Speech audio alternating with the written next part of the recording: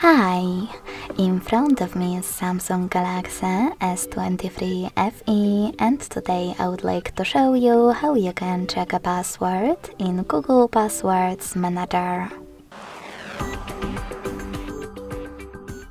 Begin by opening Settings and scrolling all the way down to access Google section. Then tap on Autofill, Autofill with Google, and Google Password Manager. Following that, just click on one of your passwords that you wish to check and enter your current login method.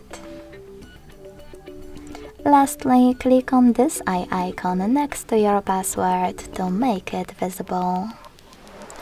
Thanks so much for watching. If you enjoyed this video, leave a like, comment and subscribe.